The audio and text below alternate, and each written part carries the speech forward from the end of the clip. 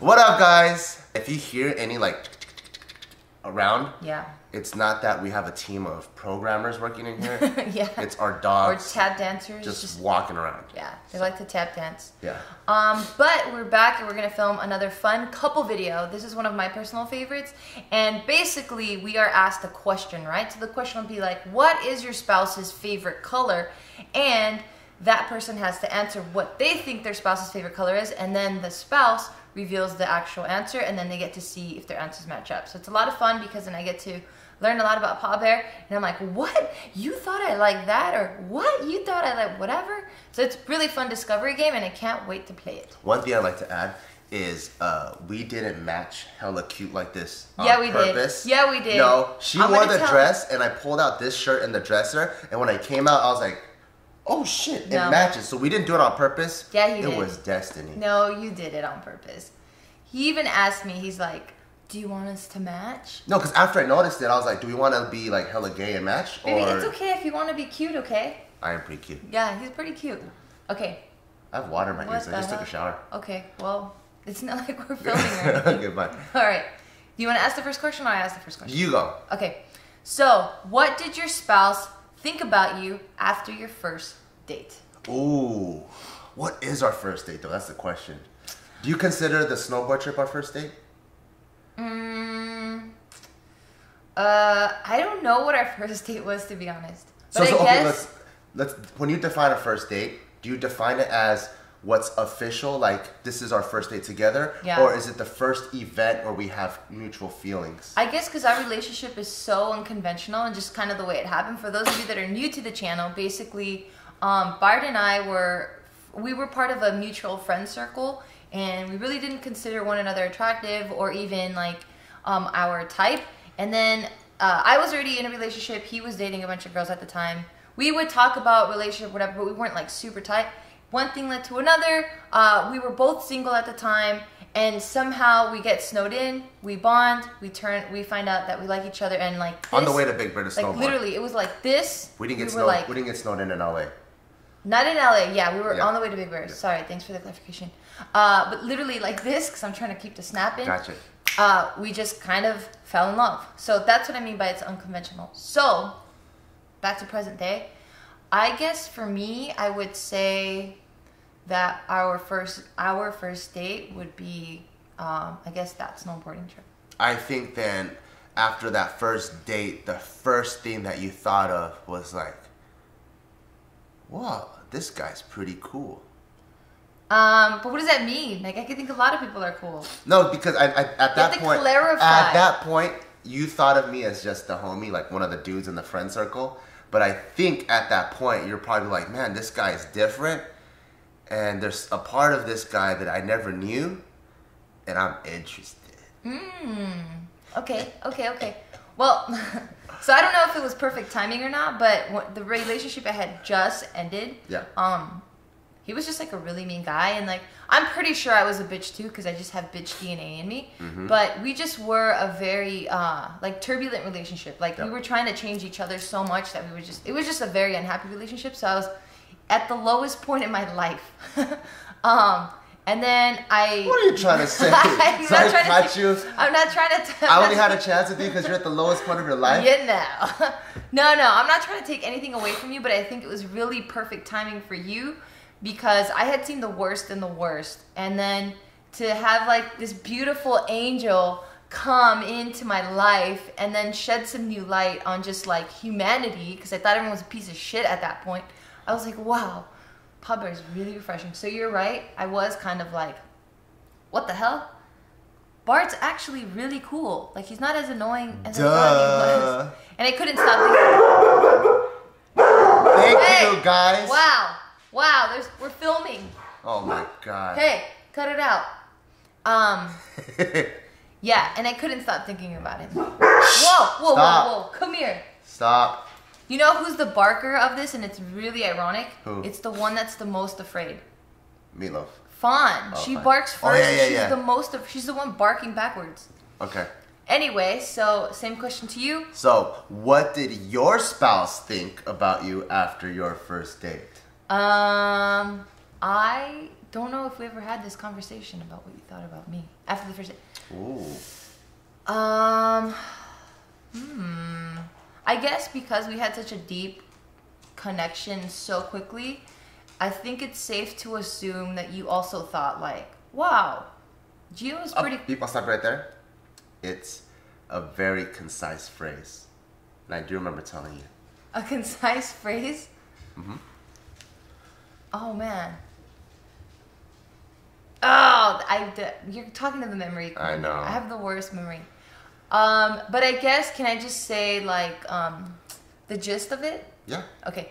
So, yeah, assuming that we're both as connected as I thought we were in the beginning, and of course, because we're so connected now, I guess I want to say that you were also thinking similar thoughts as me as far as she was a bitch, but wow, like, get to know her and peel back these layers. Like, she's pretty cool. And it wasn't pretty cool as, like, I want to be her friend still. It was pretty cool, like, oh, I could see a future with this girl. What'd you say? The most concisest way to put it is, oh, she's not a bitch.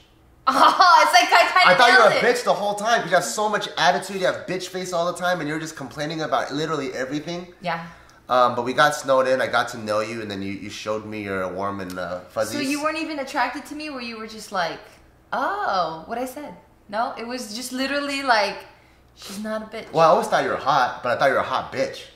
Oh. So, but then now I got to know. But I mean, there's tons of hot girls in the world, you know. Yeah. So I was just like, oh, cool. She actually has these warm and fuzzies inside. And I remember when we actually went to go snowboard, I saw how vulnerable you were because you just kept falling down over and over because you suck at snowboarding. But then you were also very, very tenacious. You wanted to get it down. And then I would ask you want to go to the bunny slopes? And I remember, like, oh, no, I don't need to go to bunny slopes. I'm like, in my head, I'm just like, you're just going to keep falling down wherever I go. But you didn't care. So, like, whatever I could, I just kept teaching you. And I remember you told me that I was actually one of the nicest. Flirt. No, you said I was one of the nicest teachers you've ever had.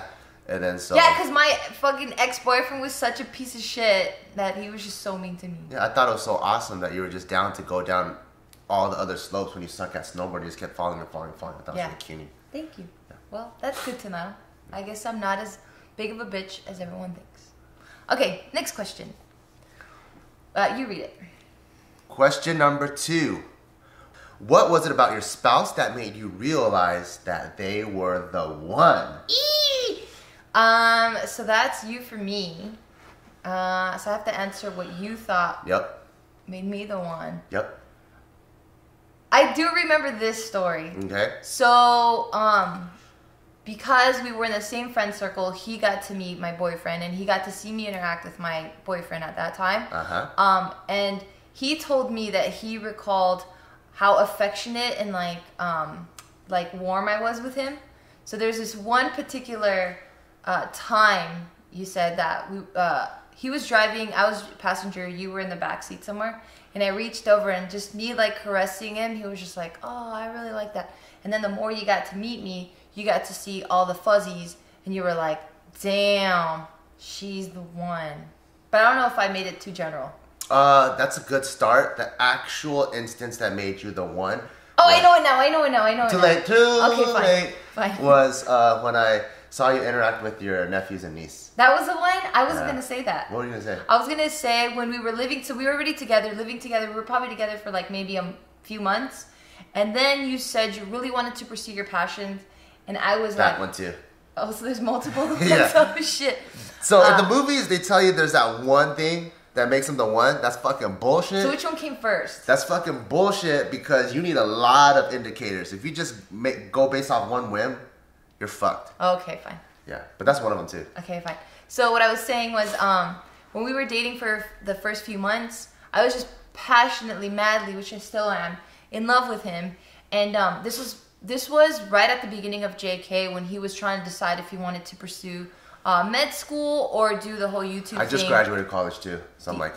Yeah, do the whole YouTube thing, which at that time was like, if you had 200,000 views, you went viral. So it was that small and it was that new that nobody knew where it really was going, and no one was really monetizing enough to make like a crazy living off of it. So he was kind of on the fence between both of those, and I remember he was living, or not living with me, but we were living at the same place. And we had that conversation where he was like, you know, at the fork in the road. And I said, you know what? Like, you're so passionate about it. Like, I have a really good job. I can support us. Like, if you want to pursue YouTube, go for it. I'll support you.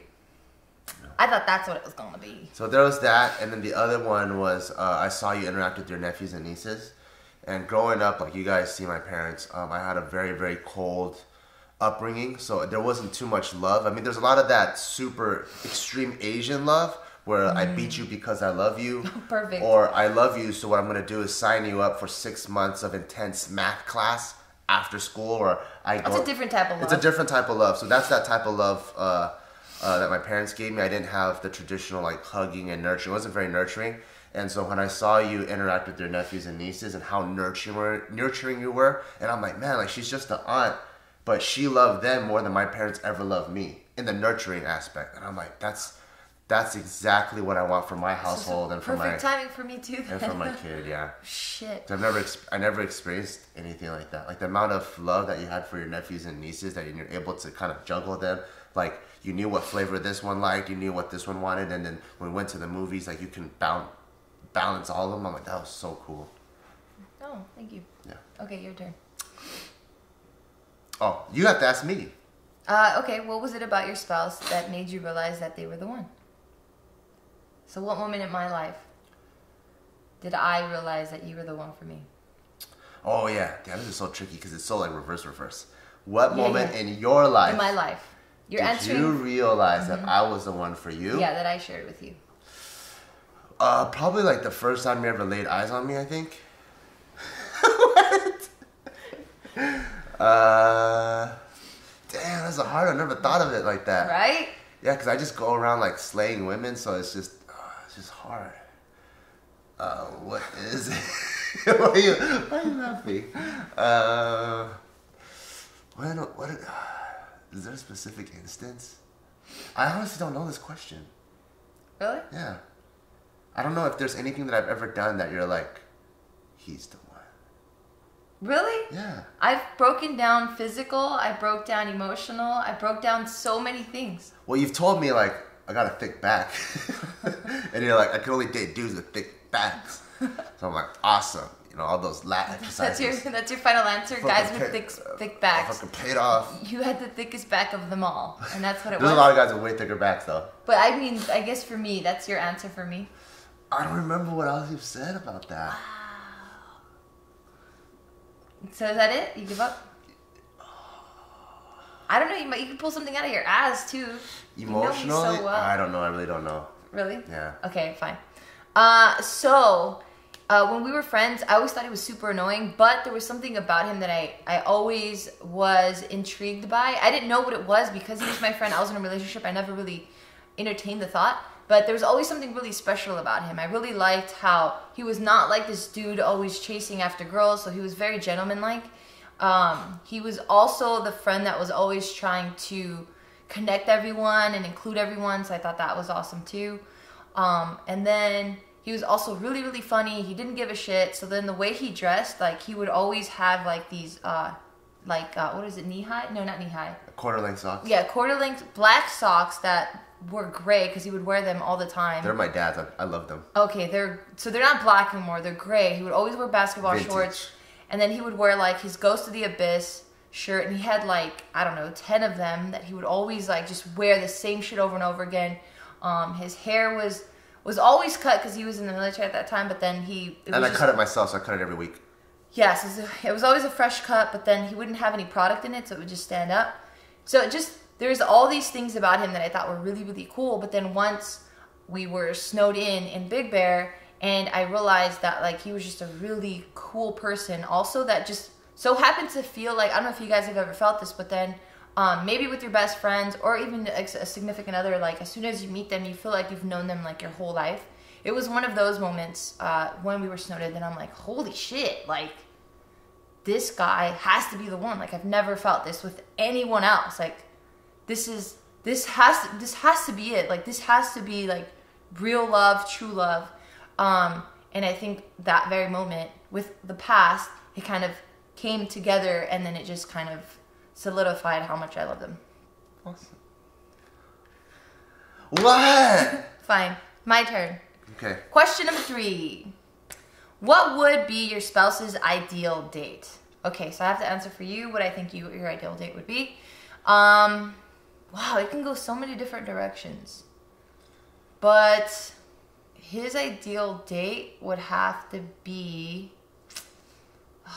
You've changed so much, actually. Really? Yeah, recently you've changed so much. Oh. So Padre's been more about, since we had this new addition coming in, he's been more about just kind of building our immediate family, whereas before it was building the big family, which was our parents, but then it also included JK people, Barbell people. So now he's really focused on just us two. So I think, I don't know if I should answer this as back then or as now, but I guess for now, I'll answer that your ideal date with the 3 of us would be, and the dogs, so that's actually the 6 of us, would be somewhere on a beach, maybe with a bonfire. That sounds fun. And then just, yeah, I think that's it. Yeah, that's pretty much it. Where it's like a home-cooked meal or something, like something low-key. Yeah, I really like low-key stuff. So pretty much it. Pretty much, I think I love the beach. I love us. I love our dogs. And I love cooking. So if we can cook, be on the beach, and just be really lazy. So if you want to go in the water, come back out, take a nap on the sand, just like 8 to 12 hours of not really having any schedule, that would be awesome. So it's your ideal for real? Yeah. I nailed it? Yeah, you nailed it. Oh, shit. Okay. I mean, Ma Bear's ideal date is we stay home. Stay home? Yeah. Oh. And because we're so busy, we don't really get a chance to enjoy our home. Like, we love our home. And almost every weekend, we're like, I love our house, we love our house. And that's all we say, but then it gets occupied with other things.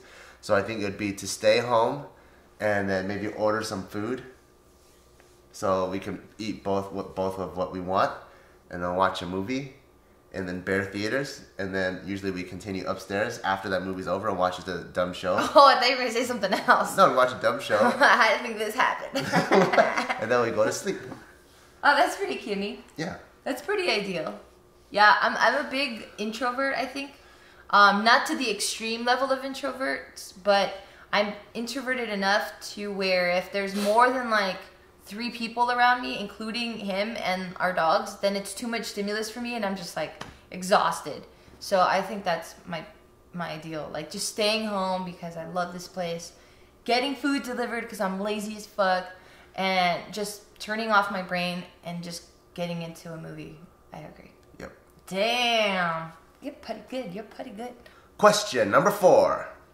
What is the first thing your spouse would buy if they won the lottery? You should know this one off the top of your head. Buy your mom a house. Oh, I was thinking that one. What was it? That's pretty good. I like yours better than what I would actually probably do. No, I think I would probably do that first, but I think my imagination got the best of me on that one. Oh, what was it? So buy my mom a house. I think after my imagination settles and I come back down to reality, I would do that first. Yeah. I would buy my mom a house. I would buy my family, houses, because I know my brother's trying to move out too. Shout outs to my big brother who I know is watching this right now. Tito, I love you. Yeah, I would probably buy them all houses first. But my imagination said I'd finally have that big plot of land so I can have all the animals. Yeah. Yeah. That's the lottery purchase for sure. Right. Okay. Yeah, I only know that you want to buy your mom a house because that's what you always talk about. Yeah. Like, if I make enough money, then buy my mom a house. Yeah. Okay. Good. That was good. You brought me back down to reality because I was already thinking of some wild shit. Yeah. Okay, so the first thing that your spouse would buy if they won the lottery, for you, reality, you would... What would you do? 4 o'clock diaper. Because I know you like a lot of toys. And then... So I think you would probably buy your dream home first. Because you get on Zillow a lot. And if you don't know what Zillow is, it's just a site where you can see properties that are for rent or property value. And then you can see how much, things cost around whatever area you're thinking of moving into. So he frequents that. And I think he would probably buy your dream home. Is that right? No. Oh, really? That's it? Yeah. So my dream home, I've been looking on Zillow. It's pretty expensive, but it's not unattainable. Yeah, it's not like 30 million. Yeah, it's not like some of those like celebrity houses where it's like you need an army. It's But if you want like $500 million, you still wouldn't buy it. I still wouldn't. I don't need a palace. I don't need 100 rooms. Like all the houses I look at on Zillow, they're very, I guess the function is that of a normal house, but the spacing is just bigger. You know, like a regular house when you put the bed in, there's only like 2 configurations. Because it has to be against the wall. Mm-hmm. The houses that I like, it's big enough where you can put the bed diagonal. Or like in the center of the room. In the center, it's kind of like, it's bigger so I can get creative with it. I just want like a little pool. I want a view. So all the houses I've been looking at, they're like 3 to 4 million. So I definitely can't afford that now. But maybe later on in the future I can. And I think even if I was like, let's say I blew up like Kevin Hart. It's 3 or 4 million in Los Angeles. Los Angeles. Oh yeah. So which is not saying much. It's just because really you could, a shitty ass house in LA could be $1 million. Really shitty, like in the hood. Yeah, so it's 3 to 4 million in LA. Everywhere else in the United States, you could probably buy this house for $500K or $500K to $1 million, something like that. Yeah. So I'm a very practical guy. I just like open space, open floor plan, and like a good feel and good vibes. I don't need golden faucets or anything. What about your imagination? My imagination. Because you know my imagination got the best of me and I had that answer first? Yeah. Oh, remember that one vlog when we went camping at Nadim's uncle's place? Oh, that's your imagination. I would have a big plot of outdoor land. That's a good one. You know who has this? The Baileys. Yes. If you guys follow Rob Bailey and Dana Lynn Bailey. Yeah. Oh my God. He has a big warehouse. He races cars, Porsches, trucks, got fucking billy goats. Shooting range, all kinds of stuff in their backyard is so cool. And it's dope because they don't go hunting because they're vegan. So all the animals that are on their land, they raise. They use the animals to lure the humans in and they shoot the humans. That's awesome. Yeah. I'm down with that. No, they don't do that, but that's what I do. Cool. Well, we kind of know each other. How awkward would it be if we got all these answers wrong? I think we would have to really have a deep conversation about a relationship. I don't know. We got them right. Okay, fine. All right. Well, I guess that concludes our CUNY Q&A. What do we call this? CUNY Q&A. Do you know your CUNY bear CUNY video? Yeah. Do you know your spouse video? Yeah. How well do you know your boyfriend girlfriend video? That's a good one. But what's the most clickbait way to title this? Because people don't want to watch a boring ass title video. I don't know my boyfriend. We're breaking up. And okay, then thumbnail like this. Oh, that one. Yeah. Does that make you guys want to click on it more? That's the thumbnail. Or should we be honest and like 5 lukewarm questions that make us learn about each other? That's kind of cute, but not that entertaining. No, we're getting too sidetracked. All right. Ultimately, we hope you enjoyed this video. I know again that I love filming these just because I get to take a cruise down memory lane with my big-headed weasel. But yeah, if there are more of these videos that you guys would like to watch, please write them in the comments below. Write anything in the comments below so that we know what you guys want to see more of. I love these videos. I love you guys, and I can't wait to see you guys next time. Adios.